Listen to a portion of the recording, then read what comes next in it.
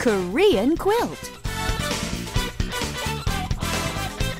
Welcome back, everybody. It's time again for Korean quilt. That's right, your guide to the Korean language and culture. Richard, can you think of anything more exciting than looking at the word "and" on today's Korean quilt? Whoa, not very much, Anna. It ranks right up there with parcheesi on a Saturday night with your parents when you were in high school. Woohoo. But are you referring by chance to the use of kwa and wa, by the way? That's absolutely right.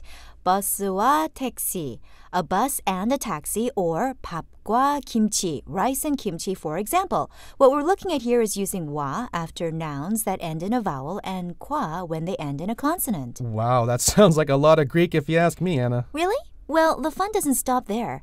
Why, you ask? Because there's one more word we'll look at, 하고. 하고 or and. The thing is, technically, wa and kwa are used to separate nouns, but in spoken Korean, people oftentimes just say 하고 when they want to say and. Is that so, Professor Banana? Absolutely. So let me give you an example. Let's say I want a cookie. 과자 and milk, 우유.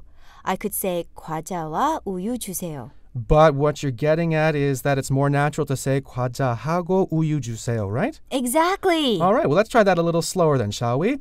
Can I have a cookie and some milk, please? 과자하고 우유 주세요. 과자하고 우유 주세요. And a little bit more naturally here, 과자하고 우유 주세요. Okay, well, that's it. We'll be back tomorrow. Lots more in store here on Korean Quilt. See you next time. Bye.